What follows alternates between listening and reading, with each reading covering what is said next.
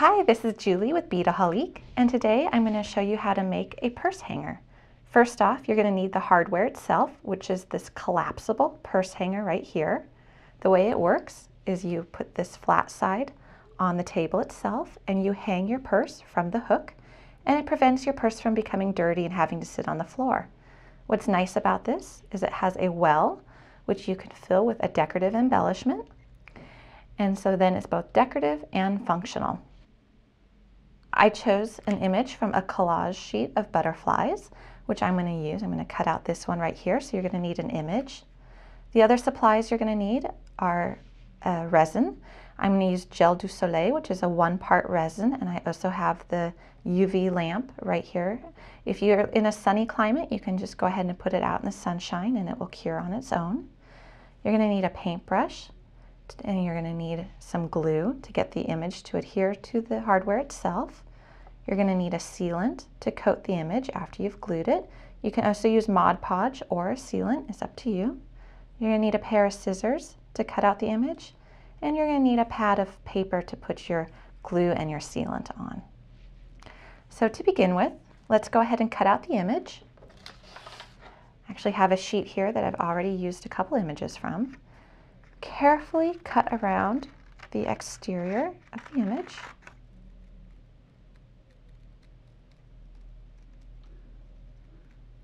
Once you've cut the image out, check to make sure it's going to fit into your bezel setting. If you need to trim it down at all, go ahead and do so now. Now that we have our image cut out, we want to check its orientation with the alignment of the purse hanger. So since it's going to hang on a table like this, I want my butterfly to be placed in it like so. I'm going to take some glue, put it on a little scrap piece of paper, and now you can either use a paintbrush to paint it on the back, the glue, or you can do like what I do. I just actually take a little bit on my finger, spread it on the back of the image, going all the way to the edge, making sure I get each corner. I then flip it over and place it into your setting and smooth it out, making sure you press down along all the edges.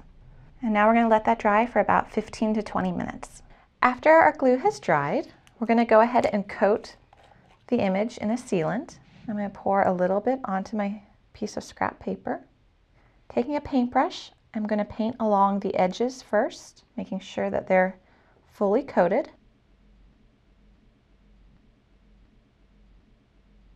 And then coat the interior of the image, making sure you get all of it. What I'm going to do now is I'm going to let this dry for, again, another 15 to 20 minutes. And then I'm actually going to come back and paint not one more coat, but 2 more coats for a total of 3 coats of sealant before I go on to my next step.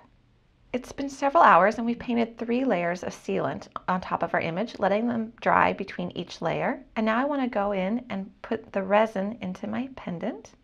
And I'm going to be using Gel du Soleil. Gel du Soleil actually comes in 2 different sizes. You have a large 4-ounce bottle, which is quite a lot of product.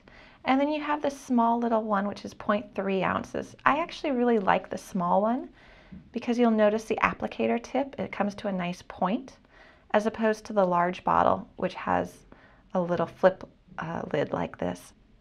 What I do is I refill the little bottle every time it runs out with the contents of the big bottle. I just find that's a little bit easier for me to work with, but you can do whatever is easiest for you. And because of the depth of the setting itself, I'm actually going to do several layers of the Gel du Soleil instead of 1 layer. So we're just going to go ahead and fill our pendant with the resin.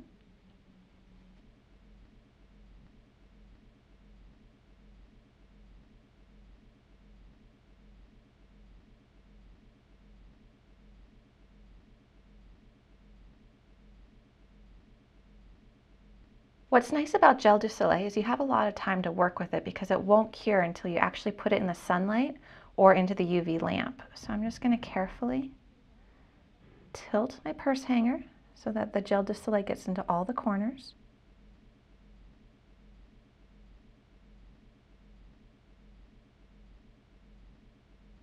Because I'm not filling this all the way full, I actually have that flexibility to gently tilt it. I want to fill it about half full, and I've done that at this point.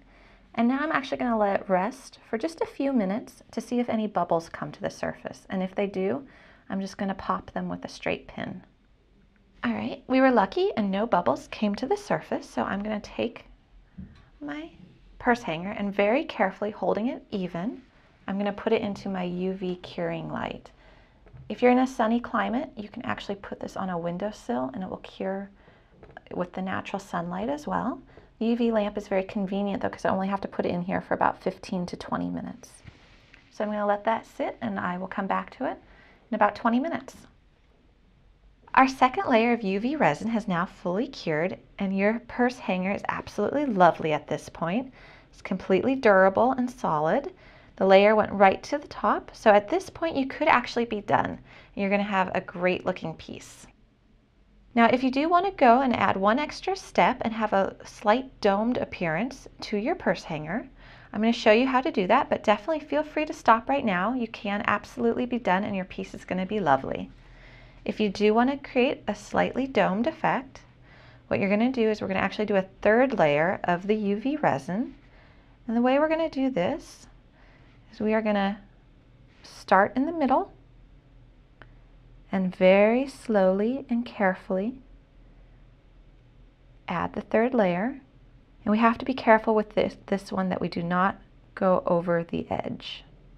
We're going to want the surface tension of the rim itself to hold the resin in place. You'll notice I'm actually not applying the resin to the edge. I'm keeping it in the middle. And that's because I want to have the surface tension work with me versus work against me. And now what I'm going to do is I'm going to take the tip of my applicator, of my bottle itself, and gently push the resin towards the edge. I need to add a little more, so I'm adding it to the middle. And I'm going to push. You might even want to get down on your knees and look at this from a side view, just so you can see how the resin is doing and if it's doming properly. I'm actually going to take a step back and I'm going to look at it from a side view. I actually want it to be a little bit more domed, so I'm actually going to add another drop or two to the middle. You'll probably notice I have two pretty large bubbles on the top of my resin, and I'm just going to take a beading needle, or any needle will do, and I'm going to pop them. I'm not really pressing that hard, I'm just tapping them lightly, and they're going to disappear. I'm going to wait a couple minutes and see if any more bubbles appear. If they do, I'm just going to do that same process of just tapping them lightly with my needle. All right, you've waited a couple minutes, you've removed any bubbles with that needle if you had any, and now very, very, very carefully, you are going to keep this completely level and transfer it to your UV light.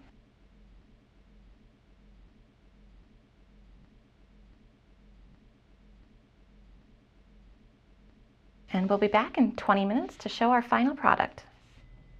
That was a quick 20 minutes, and we're ready to pull our purse hanger out from under the UV light and see our final product. And here you have a lovely purse hanger, custom made by you.